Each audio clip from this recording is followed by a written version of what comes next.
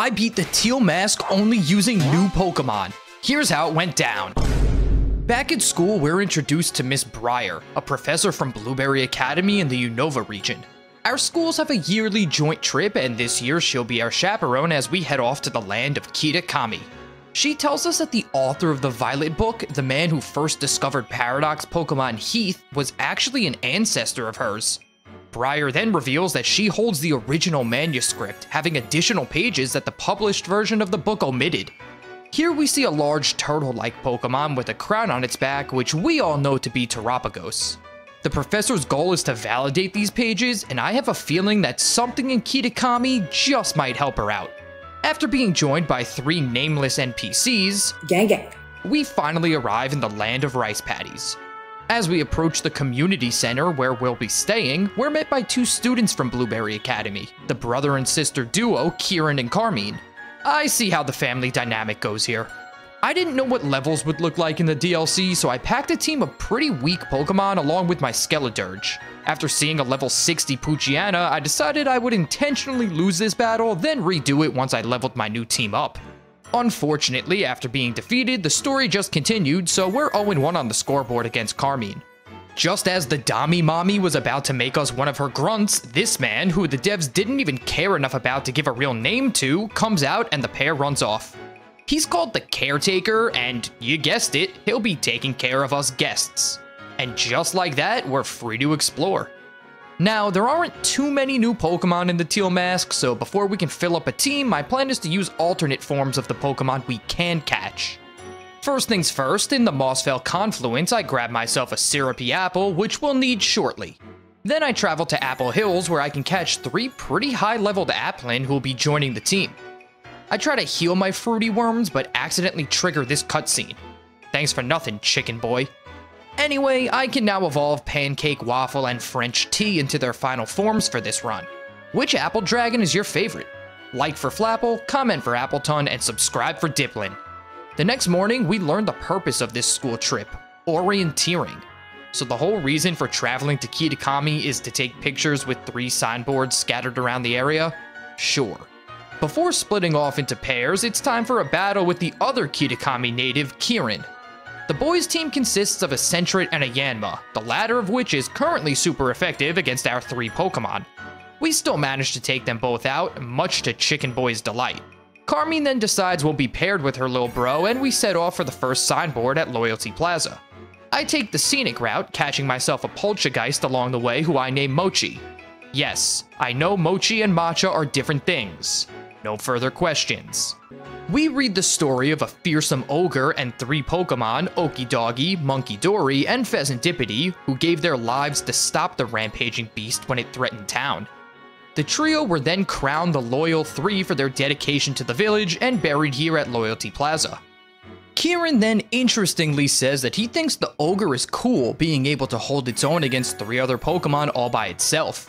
He tells us that he's climbed Oni Mountain numerous times hoping to meet the monster, but it never happened. After snapping this fun little flick, Kieran tells us the next signboard is at Kitakami Hall. This one gives us more information about the ogre, detailing that the power of its signature weapon, a cudgel, changes based on the mask it wears. The Loyal 3 were able to wrestle away 3 of its 4 masks before falling, which greatly weakened the monster. Kieran opens up a bit more, telling us that he wants to get strong enough to do things for himself. That's why he admires the ogre. He then challenges us to another battle in front of the beast's supposed home, the dreaded den. His Sentret has evolved into a Furret, and he added a Poliwhirl to his team, but we still don't have much trouble taking him down. As we step inside to check the den out, we see a mysterious figure run off. We go back to Kieran's grandparents' house, and I guess the kid has never had a friend before. His grandma drips us out in this sweet Jinbei and Top Knot, so we're all ready to go to the Festival of Masks.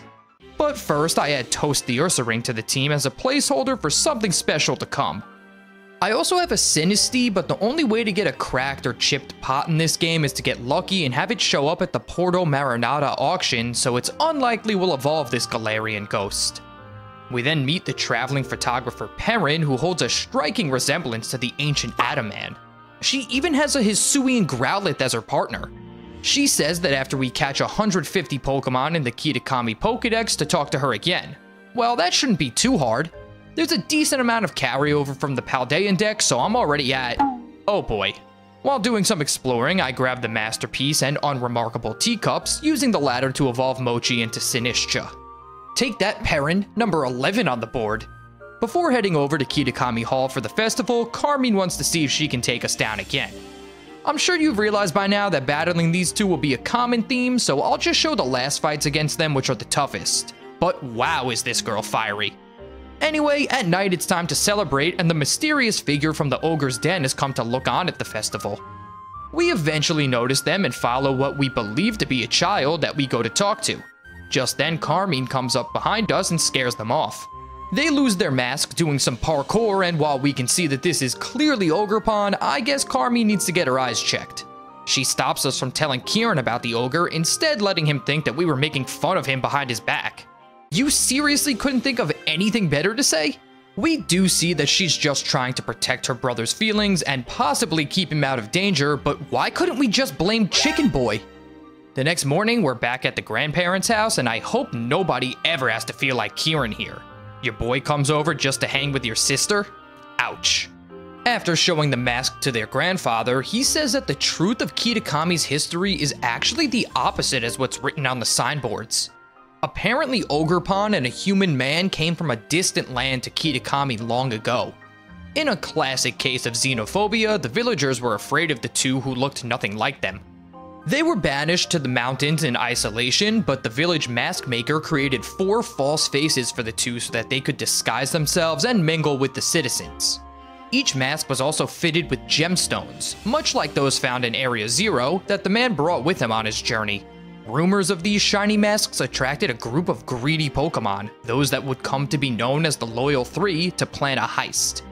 The man was the only one at the den when they attacked, managing to keep one mask safe, but by the time Ogerpon returned, he was gone. The Pokemon then went down to the village and defeated the 3 evildoers, but from the perspective of the people, they simply saw a rampaging ogre. Carmine's grandpa then tells her that they're descendants of the mask maker who was branded a heretic for trying to tell the true story of Ogerpon and the Loyal 3. It turns out Kieran was listening in on the whole thing, and then when he asks us about it, we lie right to his face. The last signboard talks about how people used to carry masks with them at night in case they ran into the ogre. If they hid their face, they'd be spared, but if not, they would lose their souls. We wrap the day up, and then the next morning, Carmine tells us that we need to get a crystal cluster from the crystal pool in order to repair Ogerpon's mask. As we arrive, we're ambushed by a Milotic, but it easily falls to Carmine's Morpeko and our Dipplin. It left a crystal cluster behind, but before we can head back to the village, we see Briar at the mountaintop. She tells us that the water here emits the same wavelength as terrestrial energy, and it seems her goal is to study it and replicate the terrestrialization phenomenon in other regions. Okay, I know what you're all thinking. Don't say it. We go to hand the crystal cluster over, but the duo's grandfather says that Kieran stole the mask and went to Loyalty Plaza. Oh boy, the kid has finally snapped. Now he's in his villain arc. Couple his rage with the fact that he's finally evolved his Yanma into Yanmega, and this fight just got a whole lot tougher. We barely get through this one alive, and something tells me this Gligar isn't too far from becoming a Gliscor. He returns the mask, but then the ground starts shaking, and to our surprise, the Loyal 3 are revived. They immediately get back up to their old schemes, having the caretaker hand over the 3 masks that were kept at Kitakami Hall. We find them beating up on the maskless Ogerpon, and Monkey Dory steps up to battle us. Ursaring chips away at the monkey with a slash before going down, but thankfully Mochi can come in, survive a Sludge Wave, and finish it off with Shadow Ball. The 3 then run off, and we decide to help Ogerpon get its other masks back. She comes along with us, but can't be used in battle just yet. The first stop is Wisteria Pond to battle Monkey Dory again, but somehow it's been powered up just like the Titan Pokemon of Paldea. Its Sludge Wave does massive damage with a crit on Toast, but Carmine's Morpeko is actually going to come up huge with Thunder Wave, especially after seeing how little damage we do to this thing. Aura Wheel hits hard too, so I'd give the Kitakami girl an A+ as a partner so far. Eventually, her Mightyena gets the finishing blow with a crunch, and just like that, we've retrieved the Wellspring Mask. For my next target, I set my sights on Pheasantipity at Oni Mountain. The bird then flees, forcing us on a wild goose chase. See what I did there? Oh, brother, this guy stinks! Anyway, when we catch up, it's finally time for another battle. After a turn 1 protect from Waffle and a missed T-Wave, all I can do now is click Apple Acid to drop special defense. We thankfully dodge a Play Rough, and after being paralyzed, I put my plan into action. Play Rough actually goes into more Pico as we set up Leech Seed, and we get the Pheasant to -2 Spadef before going down. Since the bird is still outspeeding us, I go to Pancake and use the new signature move Syrup Bomb, which lowers speed for 3 turns as long as Dipplin stays on the field. Carmine Sinistra even gets another drop with Shadow Ball. We go down to Dazzling Gleam next turn, but now it's time for our ultimate weapon, Double Matcha. Mochi's ability, Hospitality, heals about 50 HP to an ally when it hits the field. Then a Shadow Ball from Carmine's and a Hex from Mochi bring Pheasantipity just low enough to drop to Leech Seed Sap.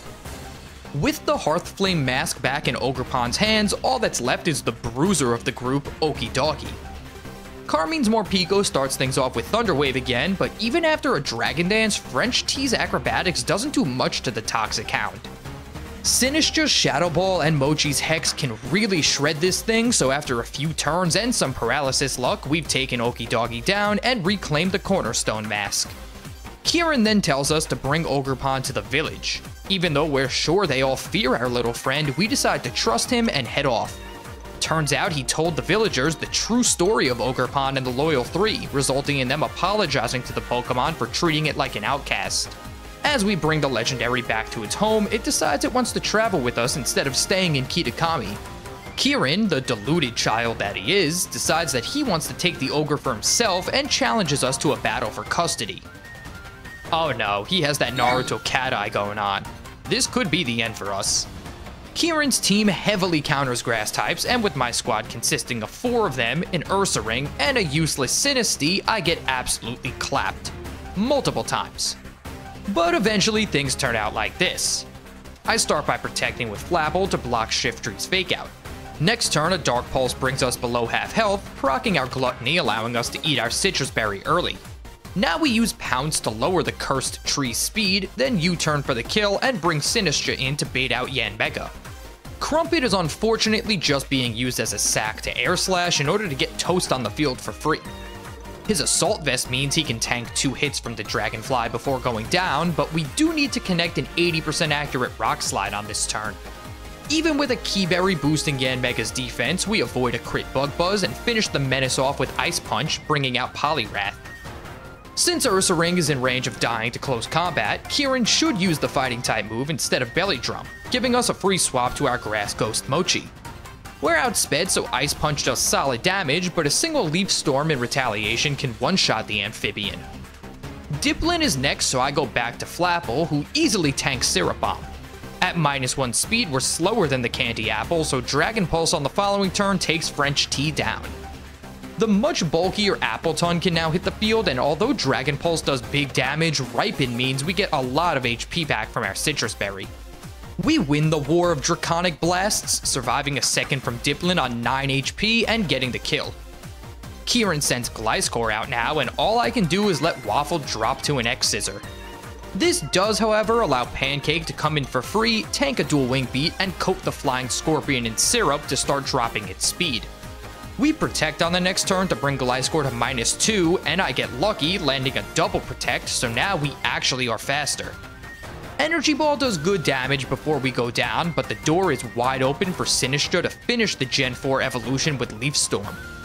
Kiki's Final Mon is a Probopass, and even at -2 special attack, our Flurry of Leaves still does about 20%. We managed to bring the Mustachioed Rock down to around 60% before going down, leaving things all in Toast's very capable hands. Or claws. Either way, Ursaring outspeeds for a close combat, finishing the Rock Steel type and crushing Kieran's dreams.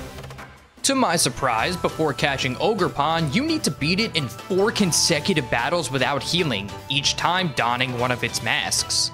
Naturally, the first battle against the Hearthflame Mask, which makes Ogerpon a Grass Fire type, won't be a walk in the park for me. Its Embody Aspect ability also raises a stat dependent on which mask the Ogre is wearing. Since she terra'd, I also allow myself to, making Pancake resistant to fire by dropping its grass typing. Ogerpon sets up Grassy Terrain turn 1 as we land a Syrup Bomb. With my Protect strategy, the legendary is now at -2 speed, but is still faster than our Apple and can unleash its signature move, Ivy Cudgel, a base 100 power attack with a high crit chance that changes type based on its mask. Dragon Pulse does very solid damage back, and now at -3 we're faster.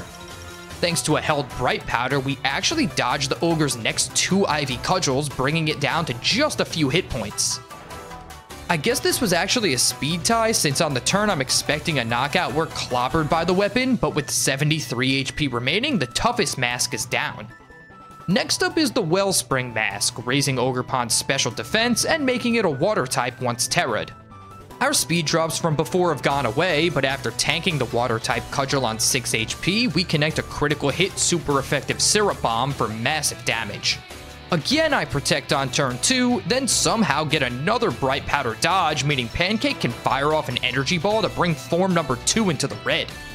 We unfortunately go down on the following turn, but Diplin put in phenomenal work as I now bring in Waffle. Instead of doing damage, Ogerpon resets Grassy Terrain, giving us a free knockout with Energy Ball. The Ogre now puts on the Cornerstone Mask, making it a rock type.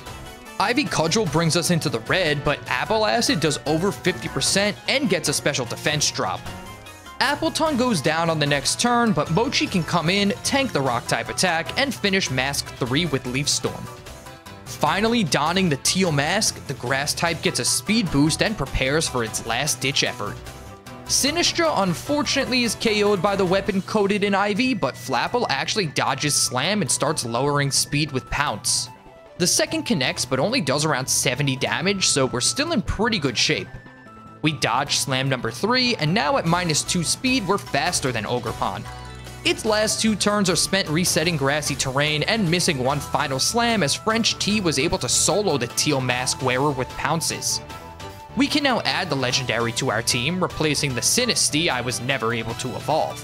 I decide that now would be a good time to work on Perrin's quest. If you haven't already, subscribe for the excruciating hours spent catching the 150 Kitakami Pokemon needed to move to the next step.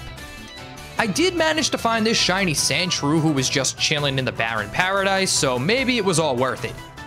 Anyway, the photographer decides to test our strength in a battle against her Noctowl and Leafeon.